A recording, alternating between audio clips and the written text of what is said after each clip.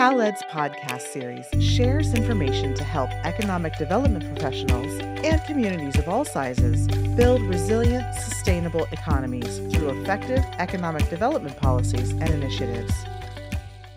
Welcome to today's CalEd podcast. My name is Michelle Stevens, and I am the Program Director for CalEd. Today we are discussing community culture and building trust in relation to economic resiliency and disruption. And we are joined by Heidi Pickman from CAMEO and Aaron Wilcher, an economic development and workforce development consultant. Hi, Heidi. Hi, Michelle.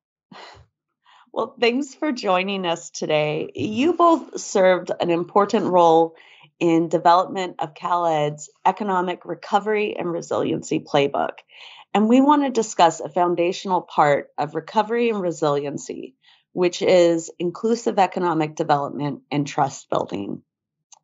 So this podcast series is about economic development, recovery, and resiliency in the face of economic disruptions. How would you say community culture fits into that conversation and the planning process for local governments? It's a big question, Michelle. I know. A little bit about where my perspective comes from is that we are a statewide organization of entrepreneurial training programs, micro lenders, all mission driven to serve socially and economically disadvantaged individuals and entrepreneurs to start their own businesses, create their own jobs, etc. And what we think of when we think of inclusive, we think of it in a couple of ways. We think of one, we absolutely think that small business and very small business development needs to be a part of the economic resiliency toolbox because if a lot of the jobs that have been created over the past couple of years since COVID have been because people have started their own businesses. There's been record numbers of business start applications, a huge level shift. It was pre-pandemic about 3.5 million. This is nationwide. And now it's about 5 million. So there's this huge increase in entrepreneurial activity and people creating their own jobs. And the people that are doing it are people of color and women. So I'll let Aaron dive in and.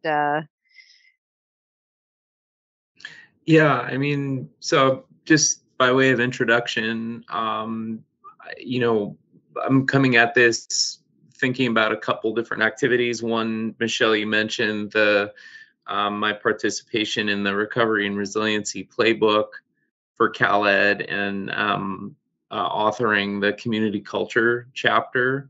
And so the work that I did in creating the case studies there, going back into the literature, talking to my colleagues about this subject. And also a project I conducted with a colleague a few years ago where we interviewed 30 community and economic development leaders in the Sierra region and rural Northern California about the opportunity of outdoor recreation as a community development strategy, and asking them lots of questions around the goals and vision of their communities and how economic development kind of fits into that. And so one thing I just want to start off with is I was thinking about what is it we're talking about when we're talking about community culture and community economic development.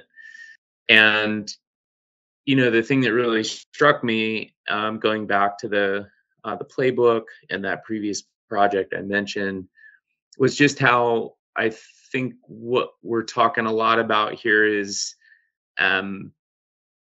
building trusting relationships that are grounded in the fabric of a community, things that we might consider to be intangible, that when we have disruptions in our economy or we're trying to get grant dollars out the door, do planning, are really critical in terms of this foundation about the kind of relationships and the democratic systems we have in our communities.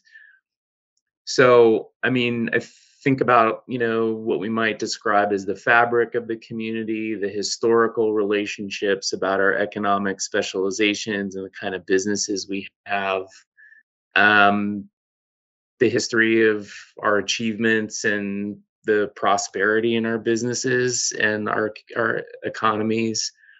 But like, how does all that relate to um, how we participate in planning processes and engage around sort of program initiation? I mean, how are we getting together, and what basis do we have for the kind of trusting relationships that we have to be able to do that type of work? I guess I think of this as like a lot about creating some sort of shared identity amid diversity, right? Like, how do we sort of all think about our communities in terms of pride, in civic pride, the kinds of things we tell family and friends coming in from out of town about what makes this place special, and what binds us together. I mean, we have all are going to have different ways that we describe that, but like, what are the common things that emerge as we talk about our community? So, um, really, it's like about how do we consider our communities in ways that like anchor ourselves in what makes us special. How do we enhance that and tell other people about it as we're doing our planning? So, sort of hard to describe community culture, but it's so important in terms of how we do our planning and program development, and how we're able to kind of respond to shocks, right? Yeah. I want to Yeah. add, can I add something, Michelle? Oh, of course. Sure. I think if you're talking about inclusive economic development, though, there's two things with inclusive, right? There's representation, and you really have to engage all the stakeholders and the community and the trusted partners that are on the ground, as well as give them a voice, not just have them at the table, but listen and have these. And it sounds like a relationship 101, but people communities of color have not been included necessarily in planning processes and don't necessarily have that trust. And it's using those trusted partners that are on the ground, that are working with these communities, that you could build trust with, and bringing them to the table. For example, PPP loans, right? When we were trying to get the payroll protection program loans out, those forgivable loans for small businesses, the Black community doesn't have a great relationship with the banking community. So in order to get people of Black business owners PPP loans, they got them through their trusted partners on the ground, not from their banks, but from trusted community-based partners on the ground. So it's really important to have, a wide variety of stakeholders. I think the SURF, Community Economic Resiliency Fund, the $600 million that everybody knows about in California, the $600 million grant fund, is really, I think, doing a good job of trying to bring in all sorts of stakeholders from all different players in each region to kind of open that up. So, and open it up for real representation. There's inclusivity, and then there's, take it one step forward, there's the equity, which is more the listening piece and giving people a decision-making role. Yeah. I mean, you guys just dropped so many. that was such a dense section of conversation. There's so many things that I want to pull out of it. I'm trying to think of just like the highlights. I love how you mention, Heidi, not just bringing someone to the table, but truly listening to them. I mean, I think that speaks to, doing more than the lip service. Don't say, oh, yes, we're very inclusive. Look, we invited all these people. And then we quickly moved them out of the photo op and did what we were always going to do type of thing. So the listening component, that relationship 101, I really appreciate also what Aaron said about the building trust. I mean, I'm a strong believer that you can't be a successful economic developer if you don't have a trusting relationship with the businesses and overall your general community. They need to know that, you're looking out for their best interest and that you've got their back. So that was just a great kickoff. So one of the things Aaron mentioned was the discussion of intangibles. So if we're thinking about community culture, what are some of those intangibles because maybe like right now we just jumped right in it full force, but maybe some of our listeners are thinking like, what are they talking about? So like, what are some intangibles that folks should have in mind when they're thinking about their community culture? I have to admit, when this word, I struggled with it a little bit in prepping here. I mean, I think in some ways the intangibles we started to unpack when we're talking about these things that are kind of hard to define. And Michelle, just to be perfectly candid, I mean, in the development of the community culture chapter that I worked on for the playbook, I think we spent a lot of time just talking through and around what the heck is this thing. And so it is kind of hard to put your finger on it. And some of the phrases and words that I used were ways that we attempted to try to kind of make the intangible tangible by talking about, words like community fabric, historical, uh, uh, cultural initiatives, civic pride and identity. So these things that are kind of big concepts that ultimately are the kinds of things that I think are the glue that sort of holds us together, the kinds of things that we're proud of, again, that we would tell family and friends visiting from out of state about. And the ways we would kind of talk about our communities when people ask us where we're from when we go out of town. But ultimately, we know, I mean, as economic development people, that these are the kinds of things that make us special and unique, that will attract other people to our communities, that equate to vibrancy and innovation when we're getting together and kind of able to do the things that make us unique and special. I do think there's ways though that we've got to have like tangible outcomes from these intangibles. I think partly by enabling people who are better than us, who are into public policy and economics, at moving forward cultural expression, identity, and those kinds of things that lead to vibrancy and innovation.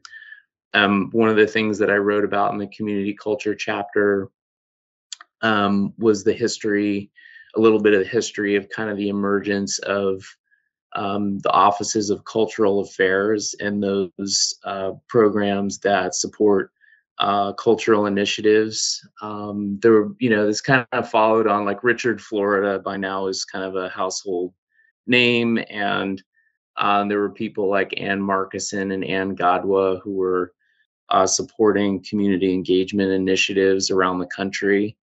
Notably in San Jose, there was a case study I did there about their Office of Cultural Affairs and development of like creative placemaking initiatives.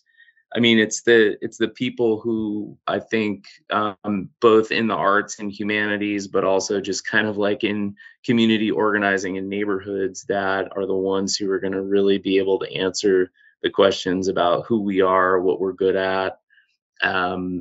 I mean, we can do that too by doing economic analysis of where we've got good location quotients and stuff like that. But I do think it's a combination of the people on the ground, our residents, our small businesses, and those of us who are working at like the policy and community scale and stakeholder level to try to figure out these questions. Who are we? What binds us together? What are we good at? Yeah.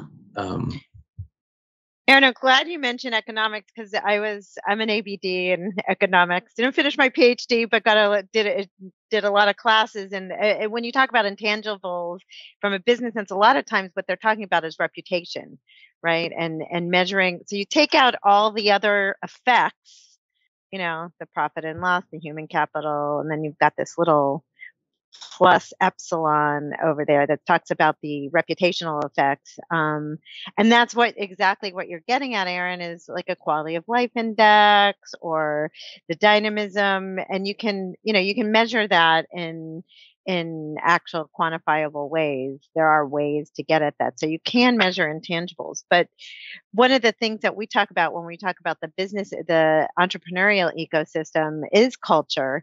And we don't mean culture in the sense of ballet and painting and the performing arts, but the culture of entrepreneurship and there's all sorts of cultures, right? There's the outdoor culture. Are we walkable cafe culture?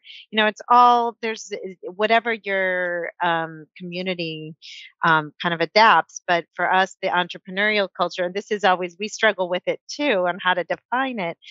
But one of the ways, a couple of things we say are, how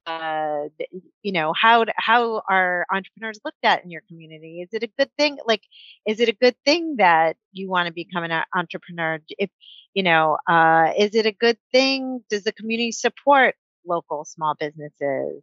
That kind of things. Is there a shop local program? I know here in Oakland we have a lot of cities around the country have a shop local, and a lot of it's marketing and a lot of it's PR, but it's not necessarily. That's all getting into what you call into the fabric, right? Why you like living in a place. So I think you could have a culture that's the mall culture. There was once in the 80s, right? A lot of movies made about that. What kind of culture? I think the intangibles in the culture is kind of something that you can measure, and it's also public policy. Do you want to invite them all, or do you want to invite a vibrant, local, unique set of businesses that reflect more your community? Can I just say one thing here? Yeah. In response is, I think there's a way in which one of the things we uncovered in our interview project, I mentioned that we did, where we interviewed 30 community and economic development leaders. A lot of these folks were talking about something else entirely, which is kind of like creating a place for your existing residents and businesses to grow based on their priorities and how we're going to engage them. So I think in a way it's sort of a counterintuitive way, again, to the way we traditionally think about economic development being like a external facing sales outfit for bringing in businesses from outside. I love what you're saying, Aaron, because that's exactly what we've been trying to the mind shift we've been trying to make is develop your local economy, see what your assets are in your local economy and build on those. And, I love the study you did with the outdoor recreation. I mean, you go to any of the mountain communities in the foothill communities in near Sacramento, Sierras. Gold Rush, the Sierras, Yeah. Gold Rush. There's this vibrant communities based around wine and outdoor activity, like all of it combined, and just taking the good, rich kind of assets that their community has and taking it and creating successful businesses from within, not from without, and making it a desirable place for people to come and hang out, spend money, live also. Yeah. I think it's interesting because, CalEd, we've been saying this for years, that economic development is not a one size fits all proposition. It's like you can't just take any plan and say, okay, I'll insert this and wait for the success to just roll in. You really do need to look at, what does your community do well? What is your culture? I like how both of you described it, both the reputation as well as if you have guests from out of town, what do you tell them about your community? Those are like really easy back of the napkin ways to think about culture and how you describe it. We kind of already got into how those intangibles that we're talking about shape economic development and the efforts of economic developers. Would you guys, how would you say that community culture can hinder recovery and resiliency? And I immediately think of the example you gave, Heidi, about how Black businesses don't necessarily have a good relationship with the banking community, and how if it stopped there, that could be a real hindrance to recovery. But it sounds like you were able to get past that to some extent with the PPP in some cases, loans. right? I mean, Yeah. to be honest, that the CDFIs, the community development financial institutions, did what they could to reach out to their communities, which is a lot of them are focused on business owners of color because they're not being served by traditional methods. So I think, and also the Latino community doesn't necessarily trust government. They'll trust their neighbor who works for a nonprofit or something like that says, "Hey, this is a good program. Like, this is a good program. Don't worry, I'll help you through it and get you what you need for resiliency." I think a lot of the hindrance we found, believe it or not, in some of the business owners, they're not connected. Especially the older generation, I would say, of immigrant business owners, weren't necessarily connected to email. Didn't have email, so they didn't know about the program. So people were going door to door. That's like literally people were going door to door. Have you heard about the California grant program? They didn't know how to scan documents. They didn't know what a PDF was. This stuff is all common knowledge to us, but in their day-to-day business, whatever, of running a bodega or running, a small shop in a ethnic neighborhood or a restaurant or something like that, they didn't need to know what a PDF was or whatever. They do now, and they're getting there. So there's, I think, a couple of lessons we learned. So kind of to flip it on its head to have a solution is more definitely, and we're good at this in California for the most part, but not, we need to do better. Is in language and cultural relevant information about what we're offering. Like I do know the California Relief Grant, where there were webinars in 20 languages or something like that. Not every language, but a lot. We had a lot of community partners on the ground, literally knocking on doors and saying, "Hey, I can help you apply for this." I would say the other way, this isn't necessarily community culture, but with opportunity brings a lot of fraudsters. Mm-hmm. So it just highlights the importance of that trusted partner on the ground, and to engage those folks, because they were able to say, no. This is that one is not quite the website. This is the website, and this is the one to go to because I trust you. I'm going to apply. Yeah. No, that's a perfect seg into the next question, which I think it's important because we're talking about culture and trust is interwoven in that. So for someone who is a new economic developer, what steps can he or she take to build trust with their business community? And if each of you could just throw out a couple that folks can put in their back pocket and remember, whether they're starting in a new community or they are in an existing community and maybe don't have the best trust with their businesses yet. Yeah, I You mean, want to go first, Eric?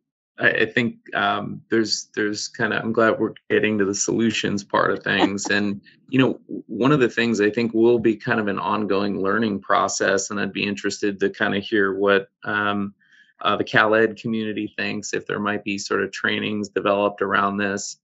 And here we go back to the intangible. I mean, I think a lot of what enables us to build these trusting relationships and community connections is stuff that is not necessarily like in our work plan or our project management plans. And a lot of it's like, how do you get out of the office and on the ground to connect with people who are these connectors. I'll refer back to our interview project again, when we throughout our interviews identified people that we ended up calling community catalysts. Another way to think of this was in the book, the Malcolm Gladwell book, Tipping Point, I think it was, where he talks about the maven figure, the idea of these super connected people who can be both your best allies or sometimes your worst enemies, but that's okay. As long as you're engaged, you want that kind of critique and feedback. But these people who we all know them, they might be in our families, they might be our neighbors, they might be a small business owner. And it's like the person on your block or around the corner who knows way more people in the neighborhood than the president of the neighborhood association, or, like the parish priest, or, your local kind of spiritual advisor, whoever it might be. These people who can totally know what's going on in the community, they can broadcast your efforts. They can know who can be those people who informally can knock on doors, or who you might be able to recruit to attend a church gathering or a farmer's market or whatever it is, to get the word out about whatever sort of program or initiative you're trying to get to. So I think, that's for a new economic developer. I think that's the key is we can be overwhelmed with the kind of mechanical aspects of reporting or generating new funding or whatever, but it's, how do you get out of the office one day every other week to go and meet people in the community? By the way, many of whom might not be charismatic or have traditional sort of educational backgrounds or look like us, but to be open to those ideas about who those connector people are, some of whom are known, and then others we might need to identify ourselves as leaders and to kind of like help them kind of come up, right? And that's more on the DEI end, where I think we also need to help new and emerging leaders to kind of come up who might have talents that are and are not traditional in nature. Yeah, Aaron, you hit on a good thing. The thing that struck me is the relationship building piece is not the easy piece, right? That's the time consuming. It takes time to build trust, and it takes time to say, "Hey, I'm here to help you," and then for you to believe that I'm going to help you, right? So that it's what in the business world, like in the micro business sector, in our entrepreneurial ecosystem, it's the coaching, it's that long relationship hand holding type of thing, and it just doesn't come by just showing up once or twice, right? And it comes over a long time. So um but yes, you absolutely have to get out and meet the people, and can't sit behind the desk and do that. A couple other people to meet. I'm glad you mentioned farmers markets, because that's where a lot of micro businesses start, right? They you start at the farmers market or a food truck, um, they go from a farmer's market booth to a food truck, right? And then maybe to a brick and mortar, or maybe to developing value added products and selling them to Whole Foods or something like that. There's all sorts of ways a business can grow.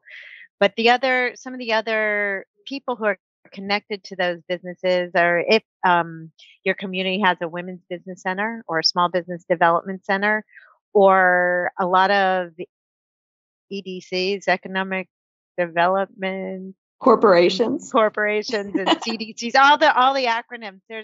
There's lots of nonprofits that are working with small businesses that are connected to the communities, and they are helping to create successful businesses, and really these people really know their communities.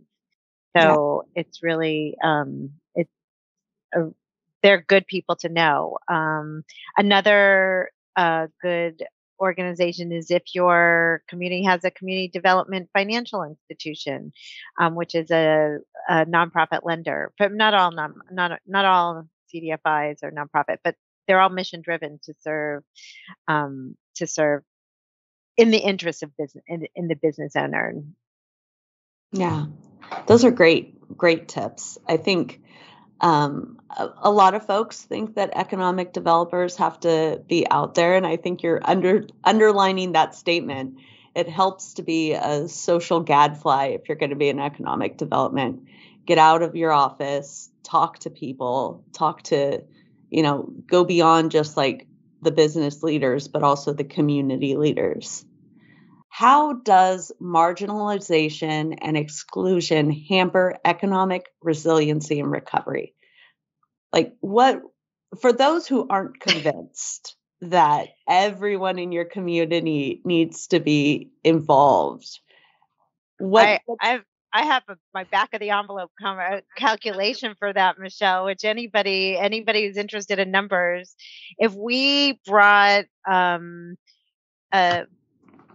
business owners of color, women business owners in parity with their white counterparts, we'd increase the national GDP by about, I think it's $10 trillion. This is a back of the envelope calculation, but that you could see the scale. Our GDP, that's about 46% increase in the GDP. Doing that would make more economic activity for everyone, and more economic prosperity. And then, not to say when people are more equal and have this opportunity, you're saving money on all sorts of things, right? Subsidies and things like that. So for me, it's an easy answer. That's the easy answer. It's more economic prosperity for everyone.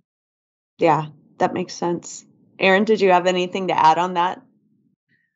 Yeah, just a couple thoughts here. There were a few things I wrote down preparing for this. The one thing is just, I'm involved in the Sacramento area in workforce and economic development initiatives.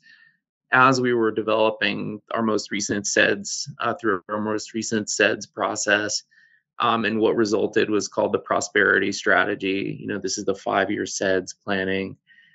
And through that process, I think we had technical support from representatives from Brookings Institution who, cited a lot of their literature and research suggesting that, look, if you are not an inclusive metro area, you are significantly less competitive.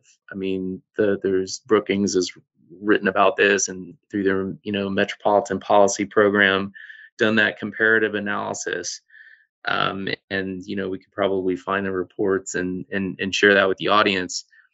So there's a real dollars and cents in terms of like Michael Porter and global competition. If you're not bringing in all parts of your community and giving them supports and seeing them thrive, then you're going to kind of lose out in the global marketplace.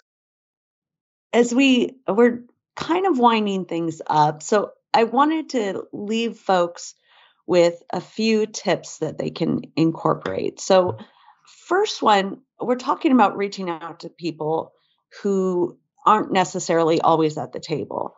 So what is your advice to economic developers who are trying to engage with people who don't have the time to be a part of the public process or are not really interested in being a part of the public process? How do you get them involved? I think we've kind of talked about that in several. It's connecting with those community leaders. It's connecting with those the organizations that are the trusted partners on the ground, and forming really good relationship with them, and meeting people where they are, going to the churches to meet with the African American community, going to whatever the institution or the trusted partner is for your community, going to that and going to them and saying, hey, we're here and this is what we want to do. I think a lot of it's meeting people where they are and not expecting them to come to you. Yeah, that's great. Yeah, so I sort of wrote down three words here. The first one is mavens, right? Our community catalysts. The second one is intentionality, and by that I mean, well, and I'll get to the third word, which is like training and policy.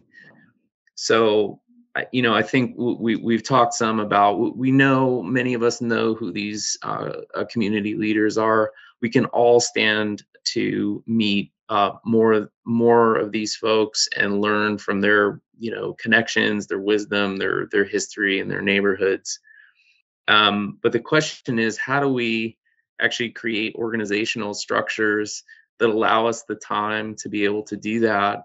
Not just allow us the time, but actually like mandate, if you want to use that word, that we're out there kind of making these connections in our communities, and that we're accountable for being in touch with them on a regular basis.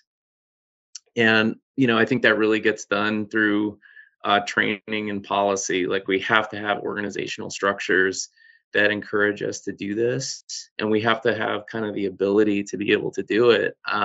These are things that I could stand to have in my own organization and for myself. And so maybe, Michelle, for us, like through CalEd, with other partners, we could talk about what that might look like moving forward. But, I think it really gets to like, being able to have uncomfortable conversations as organizations and as professionals. Like, what would it take for us to have better understanding and better conversations with people who, again, don't have our professional training and background, come from totally different places. Maybe they're immigrants from another country. Maybe they're in rural communities and have been ranchers, maybe, whatever the background is. Just how do we kind of continue to be able to understand the experience of other people in ways that allow them to kind of like come in to the fold and participate in the process. And ultimately, like, this is recovery and resiliency, right? Like, these are folks who need to participate into being able to get the benefits from public dollars. And we have initiatives and like emergency funds, like what Heidi was talking about. Yeah. I would add that, just to caution, is not, though, when you're talking organizational structures, to impose some kind of organizational structure that's your organizational structure on someone else's culture, right? Like, if it's in their community, and let them, I know that we have to work within the system, right? But is to really say, hey, here are the parameters, and you do, giving enough leeway and flexibility that those community, meet the community where they are, and not where you are, and expect them to do things the way you would do them, and have more of an outcomes based kind of measurement, where, hey, we want you guys to be successful. This is where you need to be. Unfortunately, for example, within the system, unfortunately, you need to have bank statements and tax returns, right, to get some of these state grants. All right. But like, how can we make it so the organizational structure is responsive to the community, and not necessarily what you or I would impose on them? Yeah. No, those are great takeaways for our listeners. And which brings me to our last takeaway. We're talking about the playbook, And all of this info, or almost all of it, I feel like we've tapped into some new info in this conversation. But most of it is in our playbook. So how would you guys recommend using the playbook for economic developers? Aaron, I'll let you go. Yeah, I mean, I think this is Michelle, I want to say thank you for putting this together, to you and Gerbax, and this kind of discussion, I think, is something I would welcome more of. In other words, CalEd's got the rural exchange I've participated in. I think being able to kind of continue to communicate the findings of this and to share the findings with our colleagues and our stakeholders is a welcome thing. And so I just would invite people to use the playbook, reference it, and to continue asking questions. I mean, I think the case studies that are there are invaluable, and I'm certainly going to continue to go back to the playbook and look for references, both as I'm doing my own sort of like grant applications and proposal development, and kind of thinking through the creation of initiatives and programs and the kinds of things that we need to sort of lay out for how we're doing our community engagement, how we're doing our planning, and so it's a great resource. I think we'll keep going back to. Right. Yeah. Heidi? I just want to say I'm super flattered that you included me in this conversation with economic development professionals, because that's not my background and that's not my training. And but my background is small business development, and recognizing that that's a key part of the economic development toolkit. I know we've been trying to talk about this, and I actually think the pandemic gave us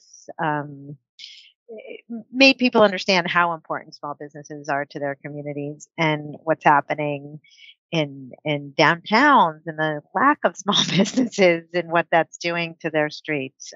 I think with the playbook, it is so rich, and it should be used as a resource. Exactly what Aaron said, and to not get overwhelmed is maybe take one or two pieces from it that resonate with you, and really read the case studies, see how things, the ideas in that playbook are adaptable to your community.